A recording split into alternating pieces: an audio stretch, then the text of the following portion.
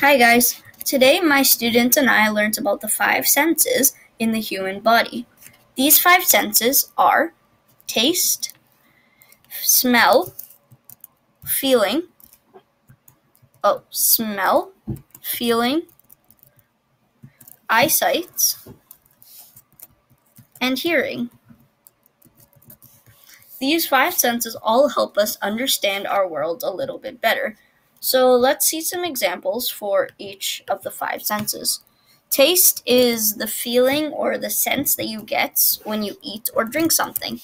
For example, if you are eating a slice of cake, you will most likely feel a very sweet and decadent taste in your mouth. But if you were eating a lemon, you would taste something more sour. In taste, there are some main profiles, such as sweetness, sweet, salty, sour, and a mix of all three. And taste is controlled by your taste buds, which lie in your tongue. Now, the next sense is smell. Smell comes from glands that are in your nose, and they help you smell things. For example, if you smelled garbage, you'd be using your nose and one of your 5 senses, the sense of smell. Smell can help differentiate between things that are good and things that are bad. For example, one of the first things you notice when you see food is how it smells. If food smells bad, you might not be very attracted to it and you might not want to eat it.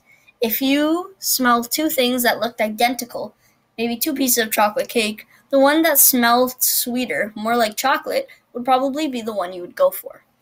The next sense is feeling. Feeling is situated in your skin and the glands all around your body. You can feel things all over your body, from your hands to your face to all over, to your feet even. So feeling is very important because it allows us to figure out the texture, the density and the hardness, or how soft or hard an object is. For example, if you saw a rock, you would most likely know that it's a rock and not just a mound of black dough because you feel it. You know that dough is squishy, and if you felt dough or Play-Doh or anything that has the same texture, you know that it would mold in your hand. However, a rock would be hard, smooth to the touch. The next sense is eyesight. Eyesight is definitely one of the senses that we use most in our everyday lives, and they're situated in your eyes, and it's how you see things. I don't really have to give an example for this. You're watching this video and you're looking at the word eyesight. You're looking at all these words, and you're looking at my computer screen. You're looking at your computer screen. You use your eyes every day, and that's why eyesight is so important. When people are robbed of their eyesight, it is called blindness. That person is blind. The last sense we're going to look at today, the last of the 5 senses, is the sense of hearing. The sense of hearing comes from your ears, and it's how you interpret sounds and noises. You are using your sense of hearing right now. By listening to me talk, your ears help you understand it.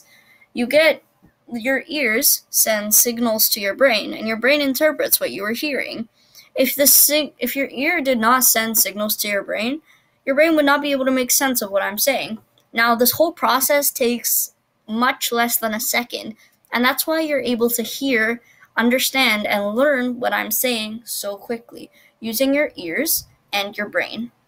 All these senses work together with your brain and your body in order to give you a well-rounded experience of the world.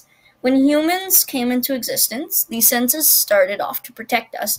Even though they are still there to protect us, in this day and age, they also provide us with a chance to really see and experience the world in a way that we would want to experience it.